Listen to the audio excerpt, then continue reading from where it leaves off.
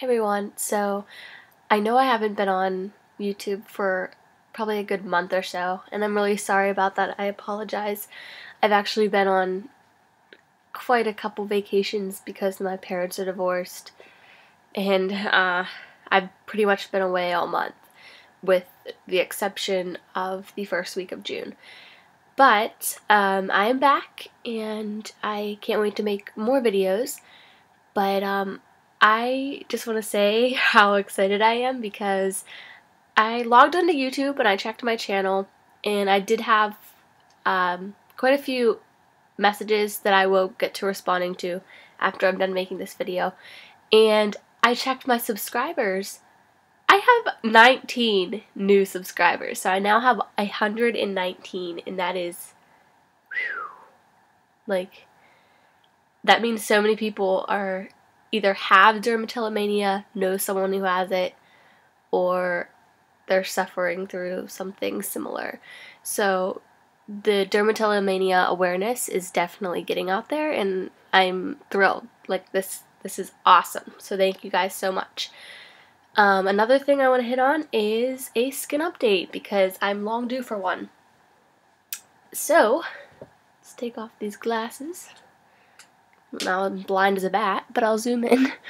Okay, my forehead is doing pretty good, actually. I don't really have many complaints.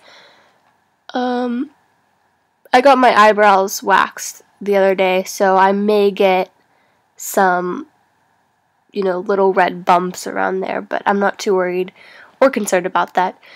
Let's see, this is my left side of my face.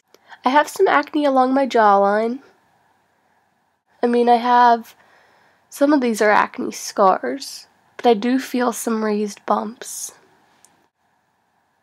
I definitely have a lot near the corners of my mouth, and I'm wondering if that's something that I'm doing personally that may be affecting where I get the acne, because I've noticed a lot of it lately has been around my mouth. So I guess I'll keep an eye out for anything that I'm doing. Right side of my face, I definitely feel a lot more acne on my jawline than the left side.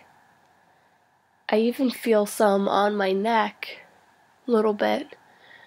My nose, it never really gets actual whiteheads or anything. It gets a lot of blackheads, and of course it still has blackheads because I don't know how to remove blackheads.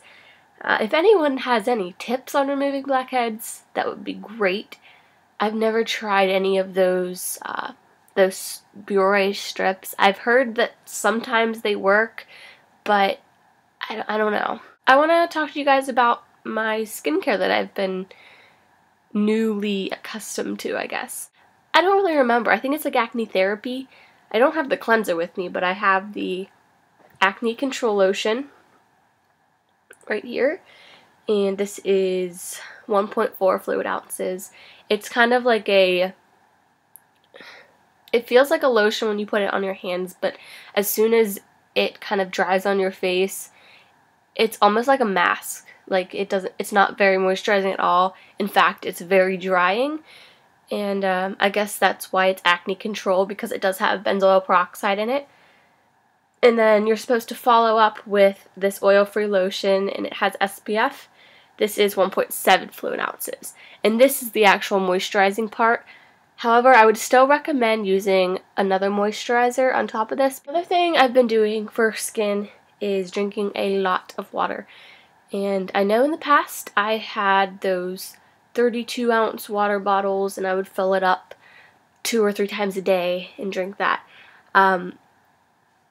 Along the course of the springtime, I kind of stopped that habit, and I hadn't been drinking too much water then, and now I'm getting in the system, especially because it's really hot out right now. It's summertime, our bodies need water to stay hydrated, and it flushes out like toxins, and it kind of just balances glucose levels in your blood, which I just found out actually.